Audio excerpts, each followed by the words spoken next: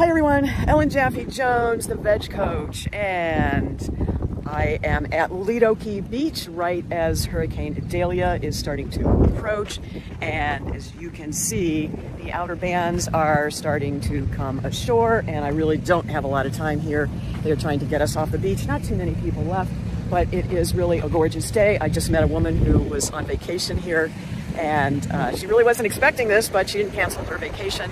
I know that the airport is closed, businesses are closed, schools are closed, and yet this guy is still like grading, putting these ridges in the sand. Actually what they do, these little bulldozers, they clean off the beach. Unfortunately, people use it sometimes like a trash bin, or worse, cigarette ashtray, because they used to put this kind of sand in ashtrays when I was growing up. But it really is a gorgeous day here, really dramatic, as the outer bands of Hurricane Idalia are making the usually calm Gulf of Mexico look more like the Pacific Ocean, or at least the Atlantic.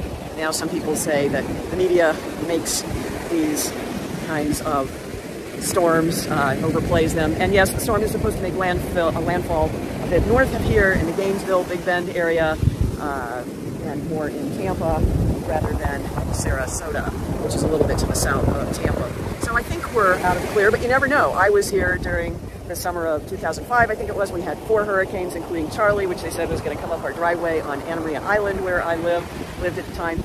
And instead, 90 miles to the south, it decided to make a right-hand turn into Port Charlotte. So that kind of thing happens, and you just have to deal with it. And I will take a Florida summer, even with all this, over a Midwest St. Louis summer where I grew up and spent a lot of hot summers, where there is no breeze, where there is no clean air. And storms are kind of nature's way of clearing out the atmosphere, cooling down the temperature of the Gulf. Unfortunately, as humans have brought it to max temperature. This weekend I was up in northern Florida, where this hurricane is supposed to make landfall, and they have some amazing cool streams up there, and springs like Jenny Springs, like Blue Springs. They're just all these beautiful springs that are very cold to float down. You go tubing or kayaking or canoeing, and that's what we did this past weekend. So it was lovely. But at Floridians, that's what we do, and so you do things like that to kind of cool off. And as you can see, it really is a pretty cool day here. No sweat pouring off my face like it might be in other parts of the country. So this is kind of like what I call our winter. Generally we have to stay inside in air conditioning for 2 or 3 months during the summer, and then the rest of the year it is pretty darn good. And it's even good now. I mean, I did see runners, and I would be running this morning if I didn't feel like I needed to kind of get back to my shelter. As I was driving here, there were all kinds of bells and warnings and sirens going off on my phone. If you're in a level A flood zone, you need to get to an evacuation center. Well, that's what we are right down here at sea level, but obviously there are a few people who are out here to see the spectacle, enjoy nature, and I think they would rather we get off the beach. But what are you gonna do? This is kind of a once every few years event where you get a storm that is this close. And at any point, it could make that turn into shore. And that's what I want to say. I mean, predicting weather forecasting has gotten a whole lot better in more recent years, but it still is sometimes more of an art than it is a science. And as we have seen fairly recently, these storms can kind of turn on a dime. Sometimes you have these upper level troughs and currents that will push a storm closer in. And these folks have brought their kids. They must be here on vacation. And they are not turning around and going back. A, because the airport's closed, and B, who wants to be on the road driving through these things if you don't have to at this point.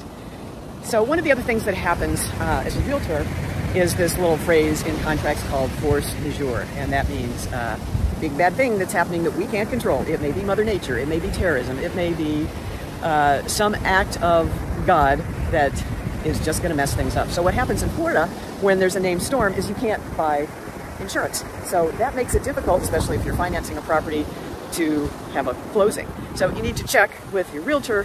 Obviously, if you were supposed to be closing in the last few days, you would have a little bit of an issue.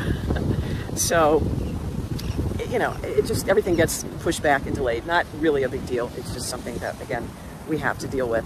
And there are lots of resources as realtors that we can provide. I just got an email this morning, and I read all this stuff religiously just to make sure I'm current and know what kinds of resources I can offer to my customers. So as I walk away from the beach, you really can see the contrast. The sun is just about to leave us as the dark clouds of the storm approach, and you can see I think it's supposed to start raining officially in a couple of hours, so even though it looks like it's right offshore, which it is, it still may take an hour or two to actually produce rain and fall on our heads.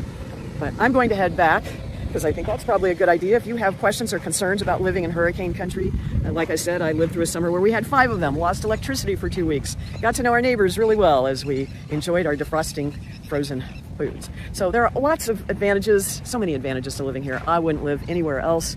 Lido Key Beach, it's just this amazing place where I love to run. The sand is so flat and they have great services and amenities here. They just redid the bathrooms, so much better than a porta potty that you have at races, that kind of thing. But it's beautiful here, and there's just no place else on earth. I would rather live, vacation, and enjoy life. And it's important to come out and enjoy the Mother Nature's show, even though this is a reminder that the World Health Organization has said the #1 thing we can do to reduce our carbon footprint is to give up animal agriculture. So to the extent you can do that, and I'm just playing around, walking back and forth here, watching as I change positions how Mother Nature is really coming up with a show here. So stay safe.